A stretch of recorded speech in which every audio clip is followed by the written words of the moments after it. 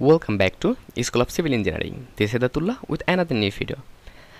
Actually, this is the part 3 of our pile cap design. Okay, in our previous two lecture, I have just shown you that how we'll find out our data that are required to design a pile foundation, and also how we'll define our materials properties. And in this lecture, I'll just show that how we'll draw our, how we'll complete our pile cap perfectly with respect to that data. So if you're new here, you can watch our previous video, and also if you think that this channel is helpful for you, then please don't forget to subscribe to our channel and also press the bell icon. Now we have to just draw point. Okay, we have to draw some point to define our materials properties. So for that, just simply come here, draw, and that click here, draw points. Okay, so what will be the first point, our first column, our first pile distance? Okay, what will be the first pile distance? Here from Excel we'll get that. Here that will be the spacing at each of the footing, 0.67. then spacing between piles, it will be 2.01. okay, 0.67 and 2.01. so I'll just go here, and here I'll just, with respect to that point, I'll give here in X 0.67 and in Y that minus 0.67, right? So just simply click here and see here, here is your one point have created, and here also you have to create another point. So I'll just simply give here, that is Y in plus for upper direction.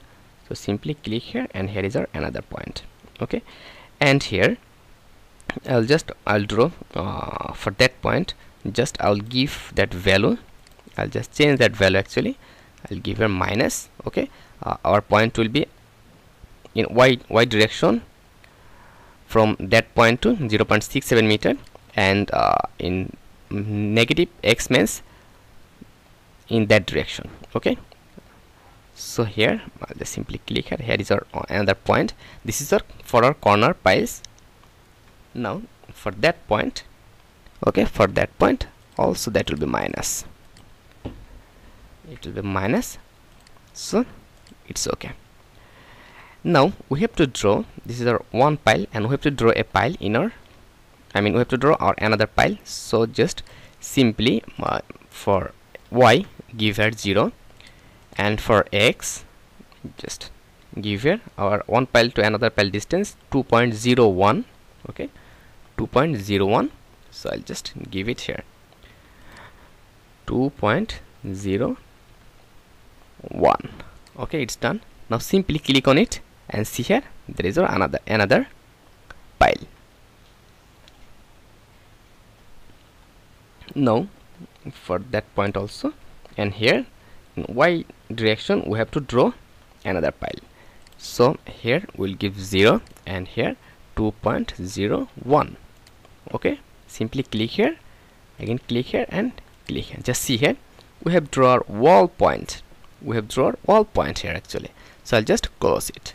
So the point to draw our mat foundation or and other things that are ready. So I'll just,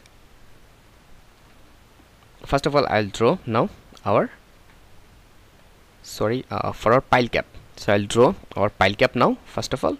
So to draw our pile cap, I'll just simply use that option, the rectangular, draw rectangular.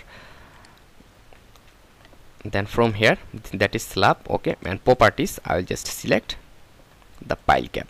Okay, I'll select pile cap. So here the pile cap.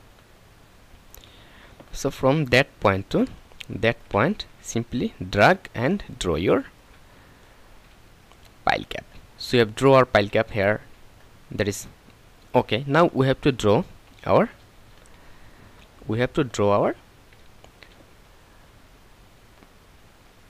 here actually we have to draw our columns. we have to draw our pile. So from here, this is the pile. Okay, and actually by using that option we will not draw our pile, we have to draw circular pile. That's why we will use that option, quick draw areas around point. Okay, so around that point we will use that option. So from here, slab, rectangular, this is not rectangular, this is circular, and the pile is just selected from pile. Okay, and here give the diameter. What is the diameter of our pile?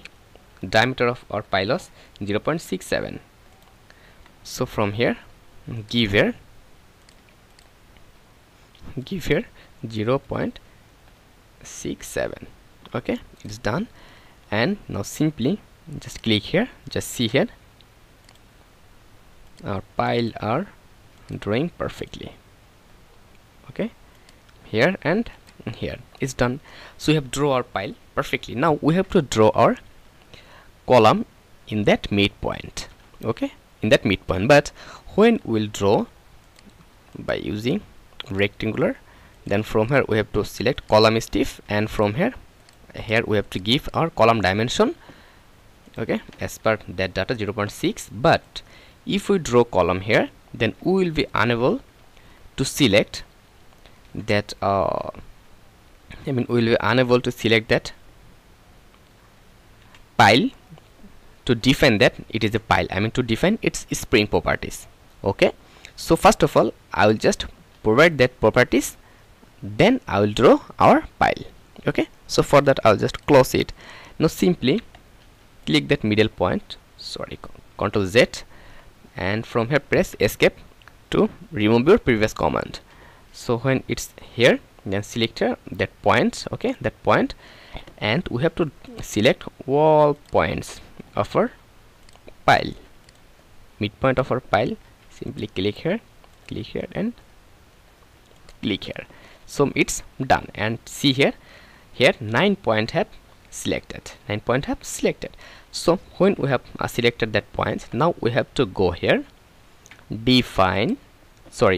assign, then support data, here support data, then from here point spring. Okay, we have to select here point spring. Just simply click here, and from here there have a point spring SRPR. We have to just modify that. So from here modify, and here, okay, here we just have to provide that data. Right? So here we're seeing that it is kilonewton per millimeter. Okay, kilonewton per millimeter actually. Okay, so and here our that spring value is kilonewton per meter. Okay, so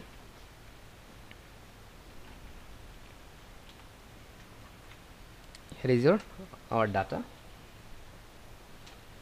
741, then 058, and we can just change our that unit. Okay, just cancel, and from here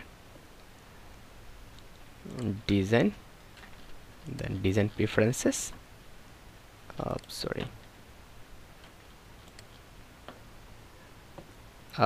we can assign directly.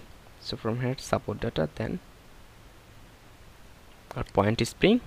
So from here modify, and we'll just give here the value. Here is the kilonewton per millimeter square, but here our data is kilonewton per meter. So if we can just change that unit also by clicking here the unit. Okay, so from here we were able to change that data. Okay, from here we can change that. This is Newton meter. Okay, so from here you can select that option, Newton meter, then okay, right, then click OK, and again go here, again select that point, but you can also use pre-select by clicking here pre-select, and that all point have selected except here 8 points selected, and that point we have to select. So 9 points have selected. Now go here, assign, then support data, then from here point spring. Okay, now from here modify. Okay, then it's showing us Newton per meter. Okay, it's showing us Newton per meter. Actually we can also modify that data from here, unit, constant unit, that it's kilonewton meter. Okay, that is kilonewton meter. Then okay, then okay, then come here assign, then support, then spring. So from here modify, and here it's kilonewton per meter. Right, now we'll just give that data in z, linear z direction. So what will be the data? It's 741058. Okay, 741, sorry, 741 058, 741 058 kilonewton per meter. Right, so after that we'll just click here compression only. Okay, this is for compression only, and it's done, and we'll just click OK and simply click OK. Now see here we have defined that data for our all portion. Now we will draw our columns. So to draw our column, simply click here draw quick area around the point. So from here just select column stiff, then it will be rectangle. And what are the dimension of our column? That is 0.6 into 0.6, that is 0.6, also that is 0.6. right, and after that simply click here and see here there are column have also defined. So it's done. Now I'll just simply close that. So just see that our foundation are totally ready. I mean our pile cap with foundation with column that are totally ready actually if we see in 3D. So here everything is ready. So in our next lecture, I'll just draw our, I'll just provide load on it, and I will just design and analyze that. Okay, so if you think that is helpful for you, then please don't forget to subscribe to our channel and also press the bell icon to get every notification ever first.